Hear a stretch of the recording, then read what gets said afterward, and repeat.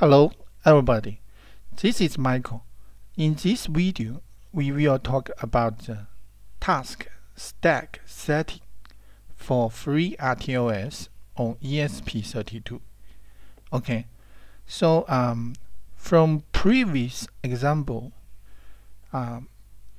we use the task create function to create one task. Here, this is stack setting. Okay, this is we setting one default number for the stack.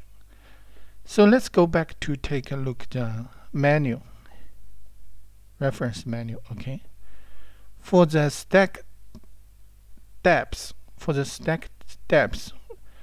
the description is here. Okay, so the stack it is specify the number of the words the stack can hold. Okay, not the number of the byte. Okay, not the number of the byte. Okay, so here, if one architecture is 4 byte stack width, and then the stack depth is 100, then it will be 400 bytes of stack space. Okay, so this value is the depth, not the number of the byte. Okay,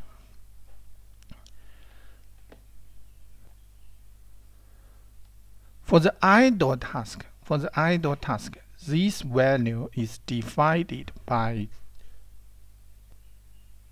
for the idle task, the stack depth is this value. Okay, it's minimum stack size. So for the ESP32, the define is in here, FreeRTOS config.h. It is here, config minimum stack size is this value. So it is for the idle task. Okay, so how we set this value, how big we need to set it. So if it is too small, it will overflow, the stack will be overflow. So how we decide what kind of number for this value. Okay, so we have one way to setting this value. So when we use the task create my task, we estimate one value, a little bit bigger value, put it here, and then we use one function to get the task running status, the stack numbers. So we can use this function, the task, we can use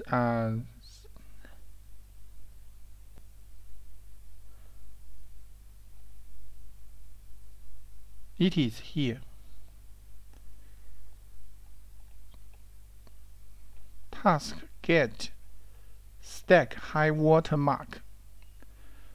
When the task is running, we can use this function to get the stack high watermark to check the how many free space in the stack. So we can change the stack number according to free stack numbers. For example, if the free space, we have a big free stack numbers, so we can deduct the default setting. If we have small numbers, we can increase the stack numbers. the stack depth. Okay, so how we do it?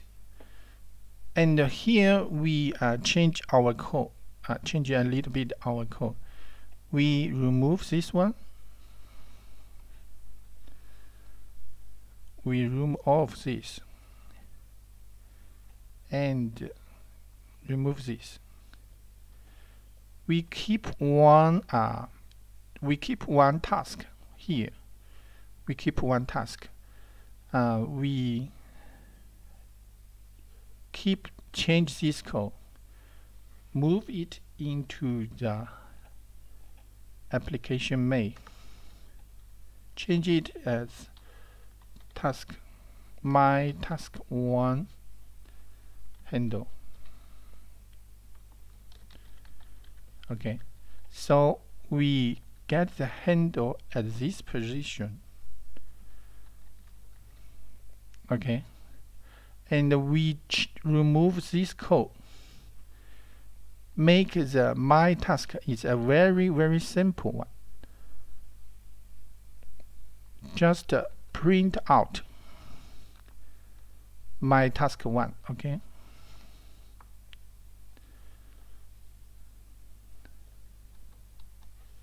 So we save it.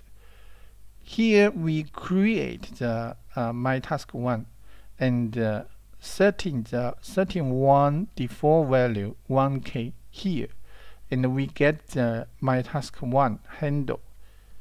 Now we use one while loop.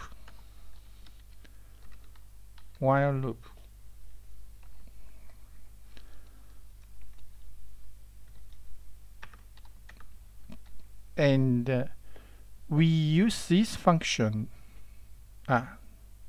get stack high watermark, copy it, put it here. So the input parameter is the task handle. This function will get the free stack number for the my task 1. Okay, so we will check when the system is running. How much free stack in the system. So we can change this one as 1. Okay. So here we define one variable to get the. We define this one. This is unsigned int. We put it here, and this is I free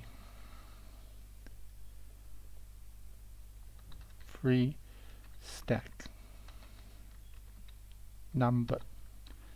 Make it the default value as 0, and then we get it from this function, and we will print it out. This one equal to this. We print it out, and here we do some delay. Okay, also we do 1 second delay. This code means we create the my task 1 and make it running, continuously running, and when it is running, we use this function to check the stack, the free stack number, and we print it out. We will check when the task is running how much free stack number is in the system. Okay, so according to the information, according to the free stack number, we can decrease this number or increase this number. Okay, so we save it. Okay, so we next step, we need to compile it. We open our compile environment.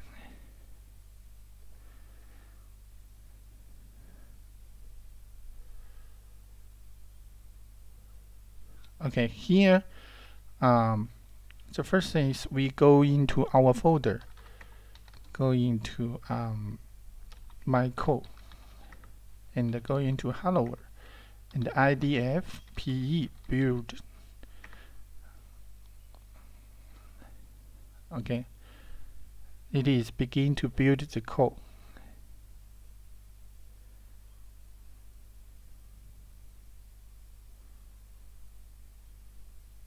Generate the link file.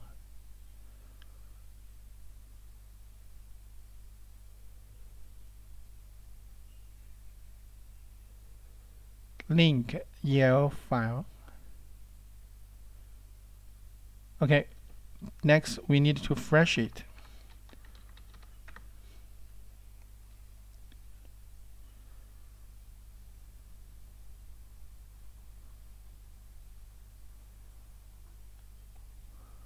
So here it tell us no shareable font. Okay, I didn't plug my ESP32 board on my computer, so I plug it right now.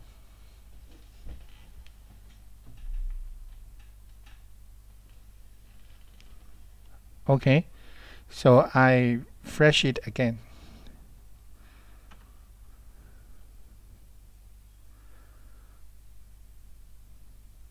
Okay, it finds the common port.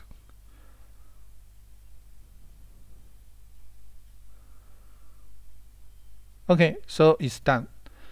The next step is open our monitor to see the output information.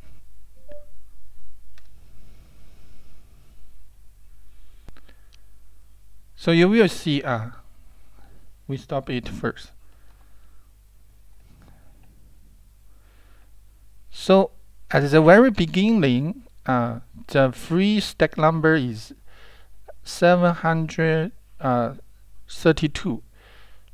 After the print out my task 1, it became to 376. Okay, it almost half of it.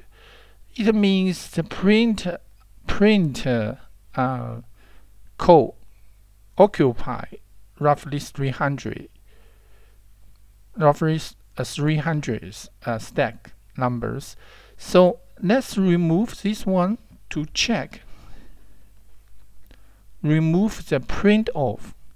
So remove the print off, and let's see this free stack number will change or not. Okay, so it means if we remove the print out, so how about this number, the free stack number? Okay, let's build it. Let's build it.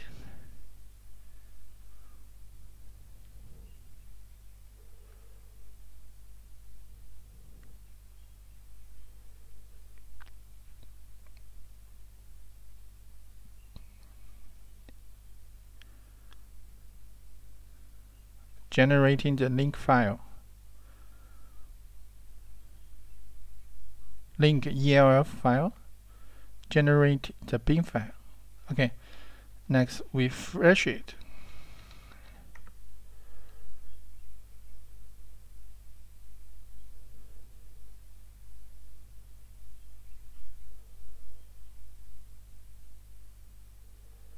It's freshened. Okay, so we open our monitor.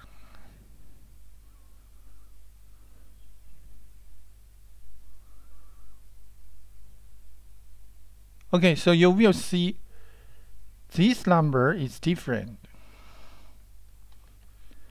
So this number, we stop the monitor output information. The first number is the same, around 732, and this number is different, is 684. Okay, is 684. It means let's go back, take a look. You will see it's different from this one. It means printf occupy around 300 number. Okay, so in this situation, we have lots of free numbers, free stack numbers. So next step, we can change this default number. We change it as half of it. So it's 512. We change half of it to see whether it will running successfully or not. Okay, we save it. So we still build it.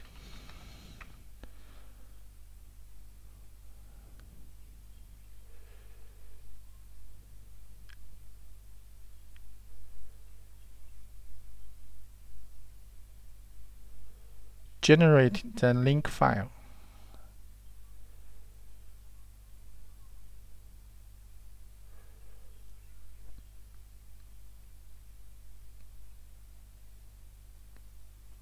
Link ELF file, generating bin file. Okay, and we refresh it.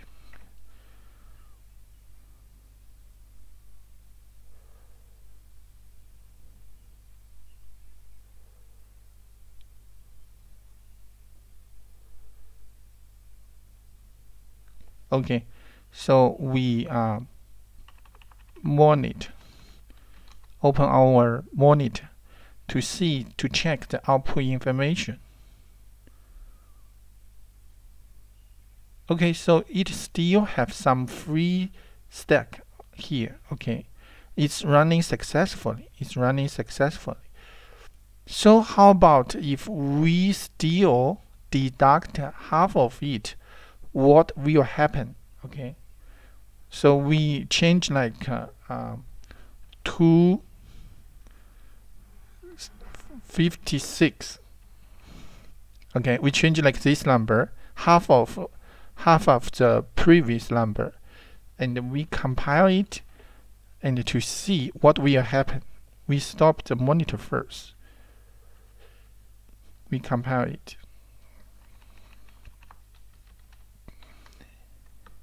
We build it.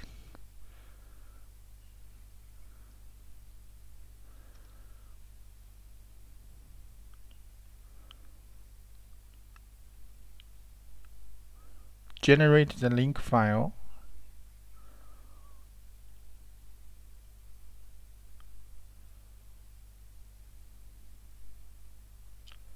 Link ELF file.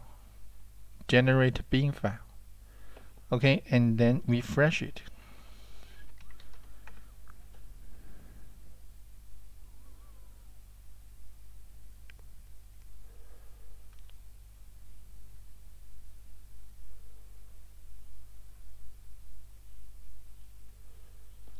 Okay, so we open our monitor.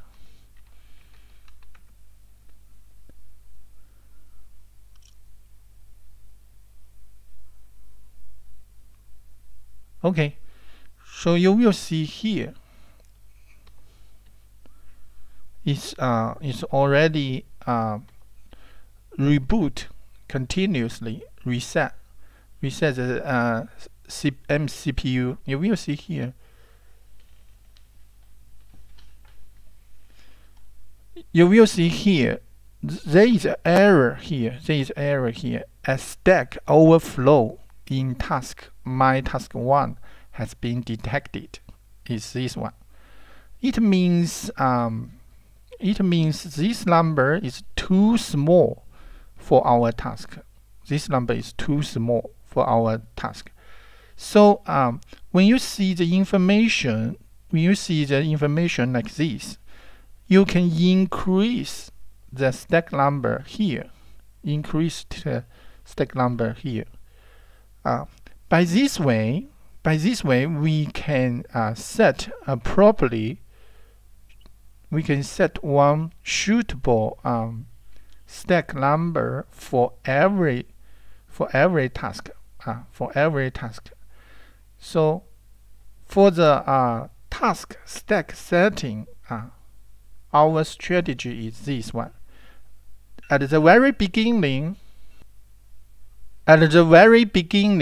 we set a little bit big number for our task. We set a little bit bigger number for our task, and then we use this function. To get the free stack number to check whether the free stack number is big or small. If it is, if this number is too big, we can deduct the stack number here. So if we get some stack overflow information, we can increase the stack number here. Okay. So this is this video. I'm Michael. See you next time.